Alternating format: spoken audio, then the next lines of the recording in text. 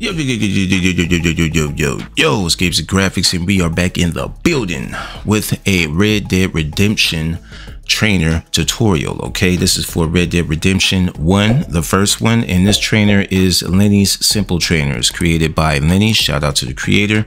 When you get down to this download page right here, read the full description. That's a lot of important information. After you get done reading the full description, come over here where it says download this file in order to download this file. All right, now as of requirements, there isn't any requirements. This is a standalone script, which means that you don't need anything else in order to run this script. All you need is the game. All right, so once you have this downloaded, it should look something like this. On my left hand side, I have one download, which is the Lenny Simple Trainer, and then on my right hand side, I have my Red Dead Redemption directory opened up and ready to go.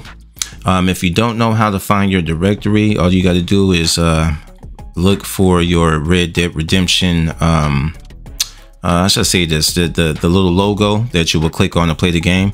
Just right click with the mouse and select open file location, and it will open your location to your Red Dead Redemption directory right here. Okay, now that we have that all set, what we want to do is open up the Lenny's Simple Trainer. I'm gonna blow this up and blow it up a little bit more. Now we're gonna take everything inside that folder and take everything except the README, and we're going to drag and drop all that over here to our Red Dead Redemption directory. I already have it, as you can see. Once that is all installed, we can go ahead and minimize any other windows and run the game. Right, as soon as you spawn in the game, what you want to do is press function key F9. Okay, function key F9 is going to allow this trainer to spawn on the left side of the screen. As you can see, it's going to say Lenny's Simple Trainer 0.4 or whatever version it is as the time when you download it. Let's go through what it has. The first category is going to be player options.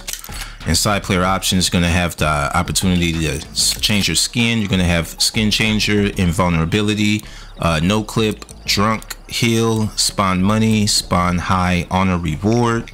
And if you go back, the next option down is going to be world options. You select that. Inside, you'll have the option to change the weather, advanced time, reverse time, freeze time. Next one is mount and entity options. Go ahead and select that. You'll have the option to give your horse infinite horse stamina and fast horse, delete current mount, and spawn mount entity. All right, so as you can see right now, I have John sitting inside of a car, but you can change it to whatever that you want. I can have a bear right there, as you can see right there. It's a bear. So you can spawn anything that you want to spawn, you know what I mean, to mount on. Since I'm in this car, you know what I mean, I didn't mount on top of the bear.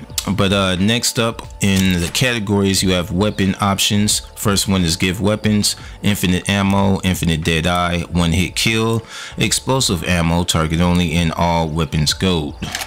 Then last but not least, you have the teleport option. Inside teleport option, you're going to have all of these presetted locations for you to teleport to.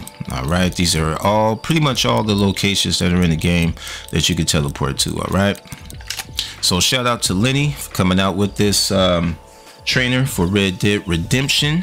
And if this helped y'all out to install it, or if you just enjoyed the video, feel free to smash that like button for me. Definitely subscribe to the channel if you haven't already, and share the video with y'all friends that are in the modding Red Dead Redemption. Escapes Graphics, I'm out of here. Until next time, yo. I ain't scared of you motherfuckers.